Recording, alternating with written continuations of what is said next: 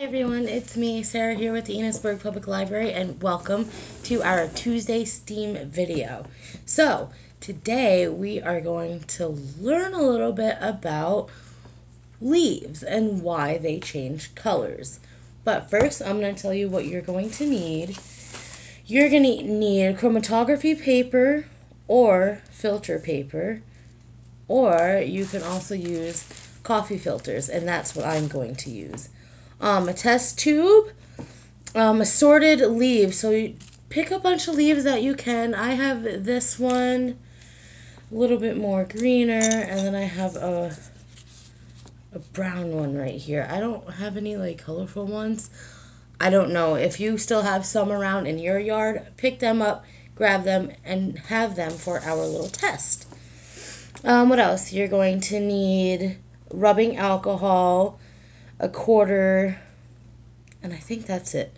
Now I don't have a quarter on me right now, so I'm going to be using something else. But first, let me tell you a little bit about the science of leaves. I don't know much, but you know, like during the wet and warm days of spring and summer, the leaves are very hard at work because they're making food for the tree. So the leaf cells contain chlorophyll, why it is green. It's a chemical that absorbs sunlight and converts energy into energy if necessary. So chlorophyll is green, and it's giving the leaves the green color for the warm part of the year. So when summer turns to fall, the chlorophyll breaks down, and the green color disappears, and it fades a little over time. That's where the yellows and oranges and browns come in, and they were always there, but they're just hidden under the vibrant green color.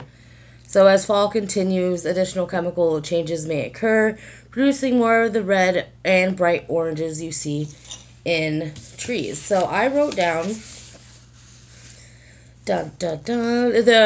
also, like, the reason why the leaves change different colors has a lot to do with the temperature, the sunlight, and the soil moisture, and it makes a big role on like why, like, over there that tree is yellow, but why is it red over here? It has a lot to do with the soil, and I think like nitrogen. Again, I don't know much. So I also have these papers for you in your craft bag. So it's just a little bit like just to give you something to do, a little worksheet. So why do leaves change color? You write your research, your experiment, your hypothesis, observation, and your conclusion. And the next page is why, what, how, and when. And this is going to be your little science journal. So that's what you have for this. We are going to be doing the chromatography. I'm going to tell you a little bit about that. It's a scientific process that separates a mixture into its parts using solvent and filter paper. For leaf chromatography, you could separate the different components of the leaf and give it different colors by putting it in solvent, rubbing alcohol, and filtering it. The different leaf components move at different speeds through the filter, causing them to separate, leaving behind lines in different color on the filter. So, this is what we were going to do. We're going to get our filter paper. We're going to cut it into strips. If I can grab it out. Ooh. You're going to also need glue dots too, I think. And test tubes, if you have them. I don't, so I'm going to be using clear cups. So we want to cut these. Oops.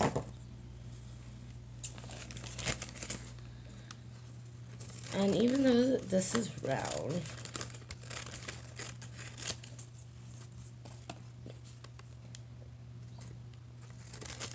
and if you have test tubes, you want your filter to be cut narrow enough to fit in them.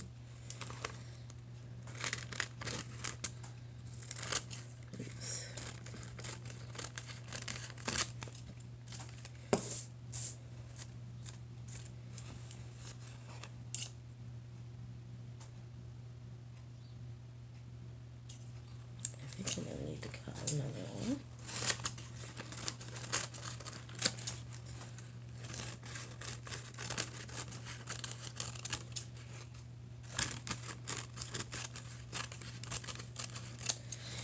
So, I'm going to have 4 pieces, and what we are going to do is connect the strips together using a glue dot. So,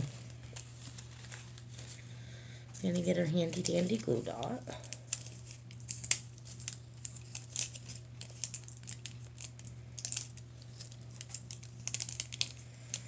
And 2 strips together.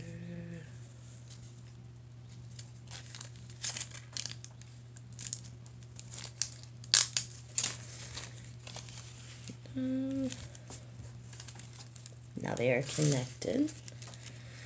And next we're going to place the leaf at the bottom of your filter of the strip. So at the bottom, this part, we are going to put this on top of the leaf.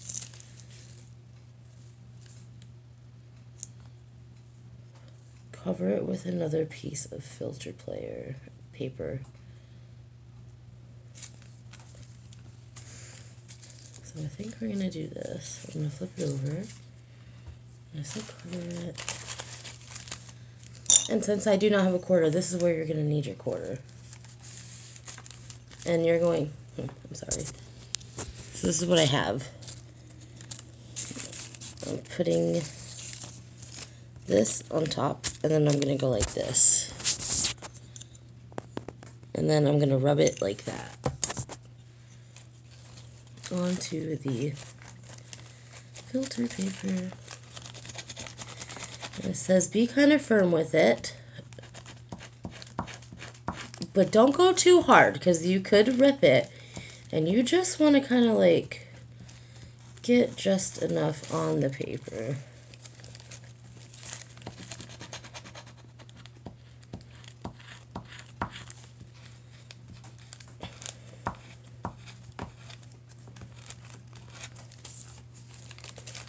I honestly wondered if that works.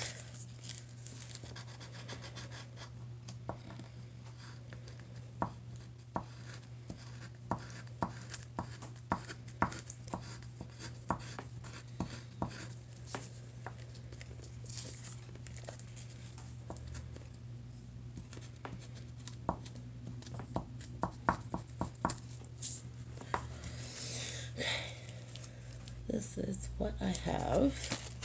So that's one. I'm going to make another one.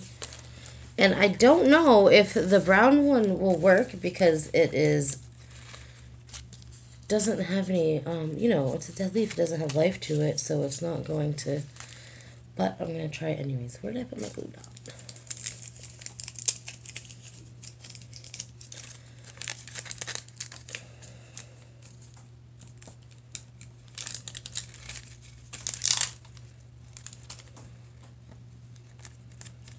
And now, like I said, we're going to do it with the brown one now.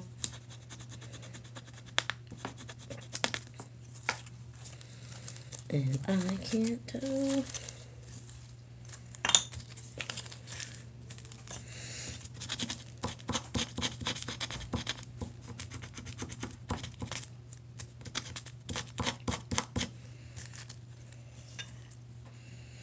So I got the brown on. I rubbed the brown on. Doesn't look like much, but on the top of it, I'm going to rub more of the green.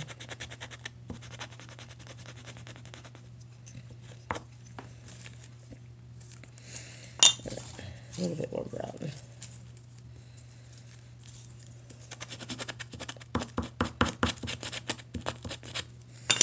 Alright, so you have these, right? And the next thing you're going to do, excuse me. Dun, dun, dun.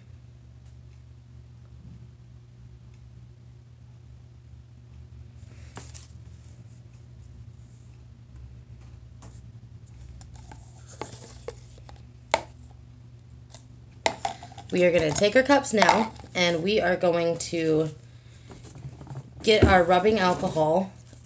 Ow. So it says add 1 to 2 eyedroppers full of rubbing alcohol. So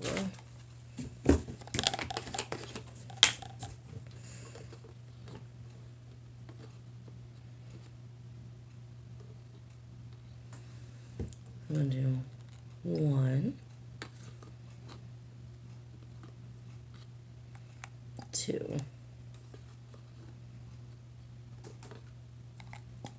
And if you would like, this mother, and if you have them, her child wore safety goggles just in case, because you know you have to be safe with the rubbing alcohol. Okay, now that we have those, dun dun dun dun. Just put it in a separate container. Now wrap the top of the edge of your filter paper strip around the center of a toothpick. So I have my toothpick, and I am going to wrap it.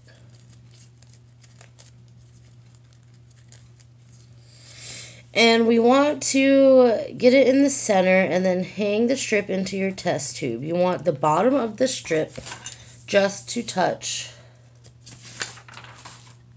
the alcohol at the bottom of your cup. While the toothpick, I think this is enough. Oh, that might be too much. I'm going to roll it a little bit more.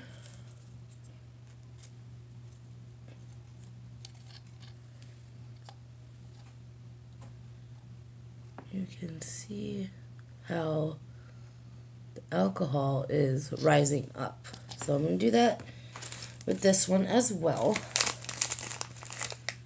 I think